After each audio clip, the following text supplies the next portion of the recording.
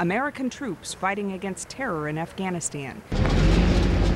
2 years ago, while working as a vehicle maintenance supervisor supplying troops on the front lines, Army Master Sergeant Todd Nelson was driving down a road outside Kabul when his life changed forever. A suicide bomber detonated his vehicle next to us. That attack started a fire that burned 18% of his body, including his face.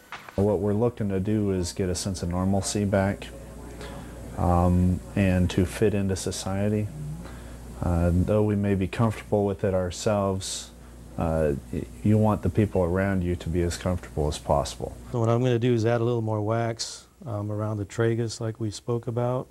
His doctor at Wilford Hall, Air Force Colonel Joe Villalobos, is helping Nelson piece his life back together with a brand new ear.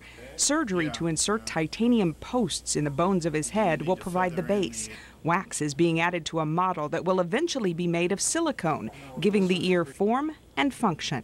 They just want to blend in. They want to go to the grocery store, walk into school, and not turn heads.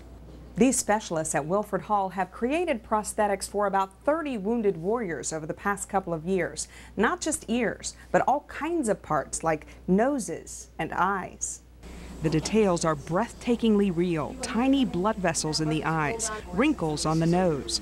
3D medical images like CAT scans capture data that's applied to advanced software. Dr. Villalobos says if you can dream it, you can design it. It's a very powerful tool that allows us to do what we do with greater accuracy, efficiency, and speed. Nelson has endured 42 reconstructive surgeries, but he's nearing the end of his journey, a journey that started on a road in Afghanistan and led him to capable healing hands in San Antonio. They've just done amazing work. It's incredible. Wendy Rigby, KENS 5, Eyewitness News.